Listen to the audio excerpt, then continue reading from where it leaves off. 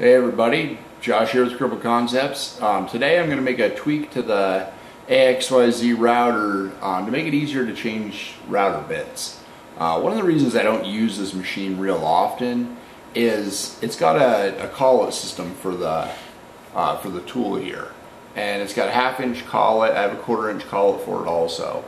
But as you can see, this thing spins really freely. So changing a tool is actually changing a router bit is a 3-tool job. I have to have a wrench to hold the nut up, or the kind of the hold nut up on the spindle, and then I got to put one on the collet nut to loosen it, and then I have to use a pair of needle nose pliers to grip the actual tool to pull it down and out. It's a pain in the ass to do. So I don't change bits real often. It makes me not use the machine real often. So I've been watching for a while and looking online, seeing what different people use, and I keep coming back to this fellow that I bought. It's called an Xtreme Xtension. The company is Xtreme Xtensions. Both of the X's, no E's at the beginning, and it's a 1/2 inch shank. There we go. It's a 1/2 inch shank up here to go in the collet. It's got a 1/2 inch hole in the bottom for a bit.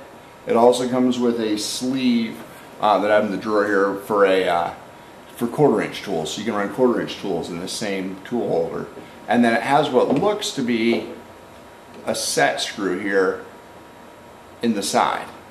But that set screw actually isn't just a set screw. It actually moves a little jam collar inside to suck against the side of the bit. And there's actually an O-ring in there, so you loosen it, it's 1/4 turn. You loosen it 1/4 turn, pull your old tool out, put your new tool in. The O-ring just gives enough resistance, friction there to hold it. Then you do a 1/4 turn on the bolt, and you're off and running again. So the only complaints I saw were some of the guys that had smaller routers. This is all steel, and they said it took a little bit longer to spin up to speed.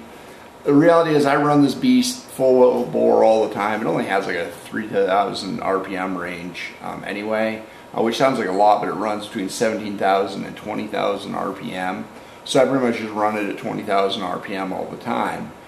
So I can spin it up to speed, put a slight delay at the beginning of my program if I need to. This thing's also, I can't see the tag here, but it's like a 3.3 horsepower 3-phase motor. So it's a pretty powerful motor anyway. I think it'll be just fine. So without further ado, I'm going to go ahead and I'm going to change the bit. I'll probably throw you into high speed mode here just because watching me operate tools is a little boring, and you'll see why it takes a while.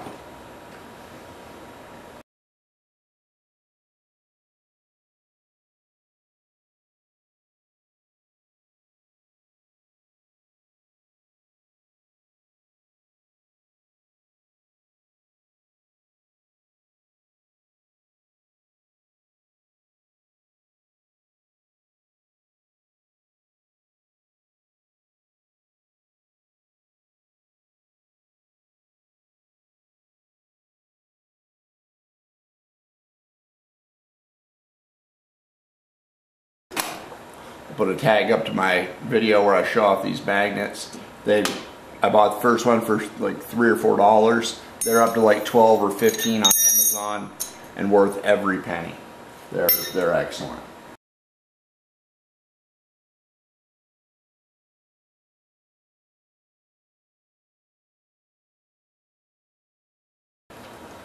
That works way better than getting the pin wrench back on there.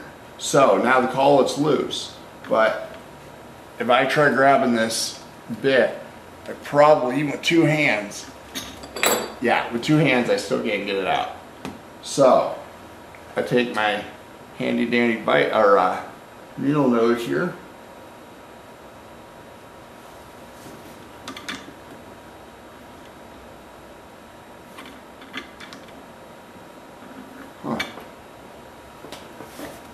maybe my collet's not loose enough because it isn't budging.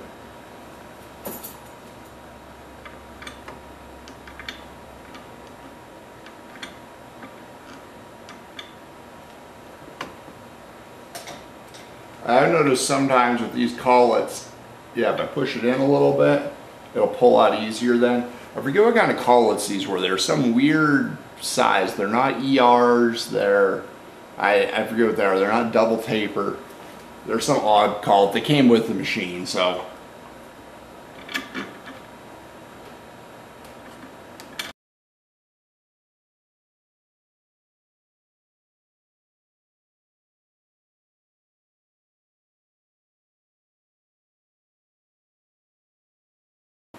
All right, got that router bit out.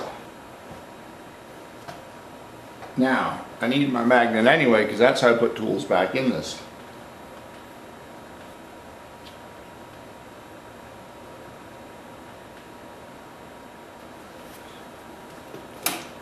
With the magnet in my mouth, line it up.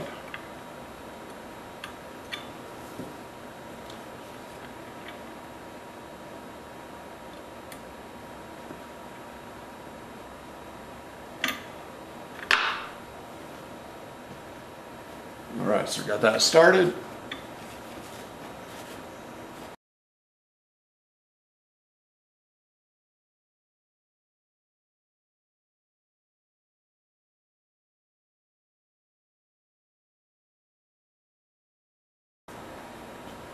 Now the other thing I considered was building some kind of a spindle lock for this, but these collets just don't release the tools very well. I'm really not happy with this collet setup at all in this particular machine. I'm way happier with like ER collets.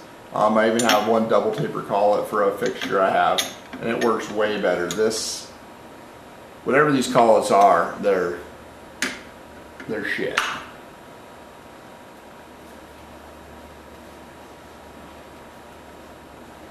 And part of the problem is here I'm digging, I got a pile of tools on my lap. I've got a magnet, I've got a hex wrench, I've got a screwdriver, I got a pair of pliers, and my pin wrench is still laying up here. I got half a toolbox laying on my lap just to do a tool change.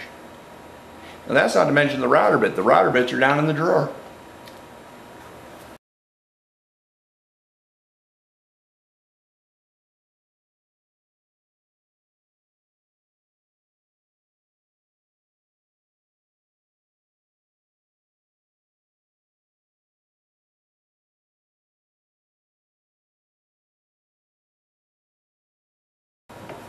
Now before I actually throw a router bit in there, I'm actually just going to run the spindle once empty. Just make sure that I don't hear any vibration or anything. It should actually be pretty well balanced. If you can see, there's a hole right there on that side. Hopefully that's showing up in the camera right by my thumb there. That's a balancing hole. So to make up for the set screw and stuff on this other side, all that threaded hole and the machining there, they put a hole in there to actually balance these. And they're rated, I believe, 22 or 24,000 RPM is what this thing's rated to. So I'm gonna grab my safety glasses, grab the keyboard, and we'll let this thing spin. All right, everything's clear, everything's ready. I got the machine reset. 20,000 RPM test.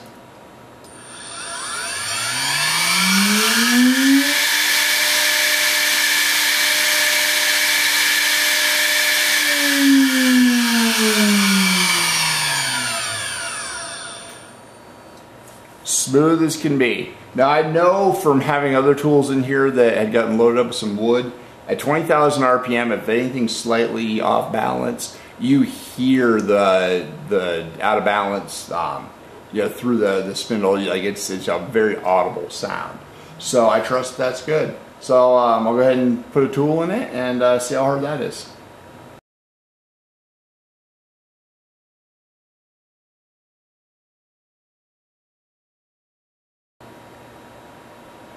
Got a, what was this, a 1/4 inch diameter tool, 1/8 inch radius, a little rounder.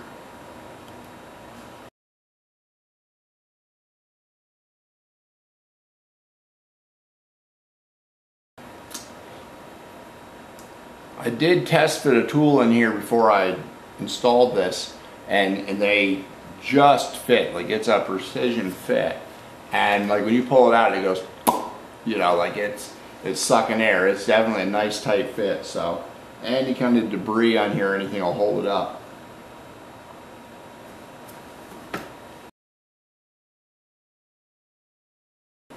So it just went in.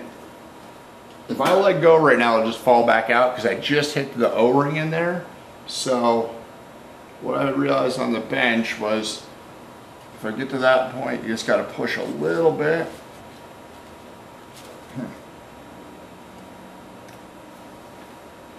That's just barely hanging there. Let me grab my hex wrench.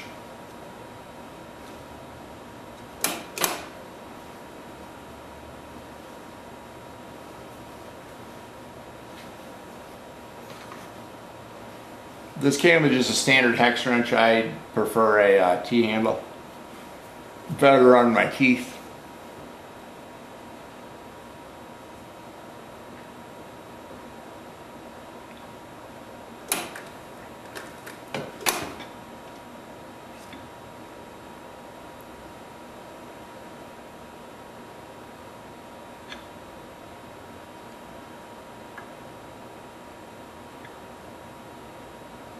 So I just felt it move up a bit. Screw might have gotten tightened a little bit while I was moving it around.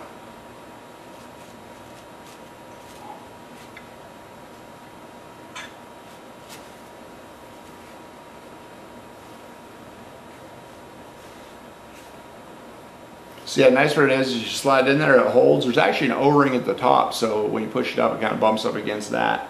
And now, according to the instructions, I should go 1/4 of a turn. Oops.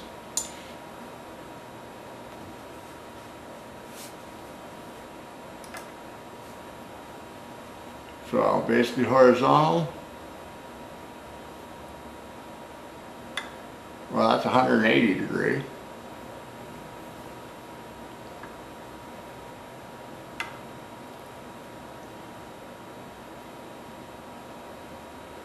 Alright, so rather than only needing to turn it 90 degrees, I just turned it about 200 or so.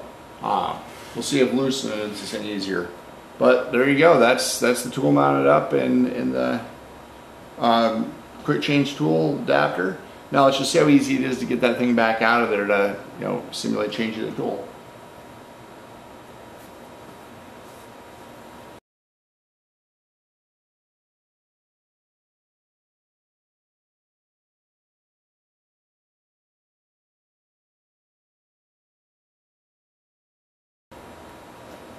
I'm trying going just a little bit looser. I only went 180 degrees when I loosened up the set screw.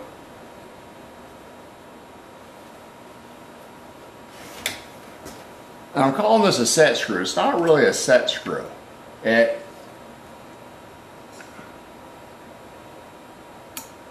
trying to think how to describe how it works. It's got like a round cut, like a concave cut, and so on like a little nut, so as you tighten that, it pulls it against the shank, so it actually has a lot more grip than just a set screw would.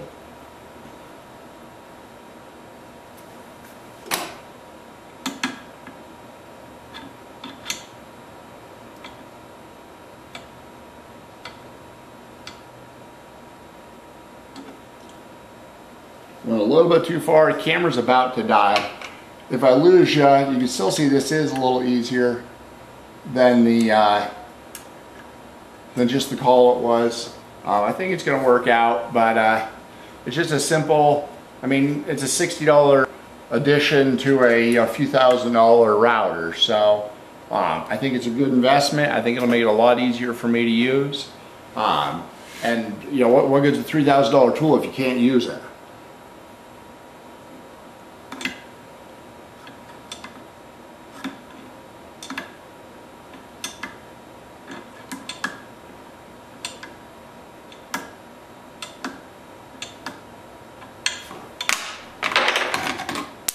That's always good for them. So there you go. Thanks for watching. We'll see you next week.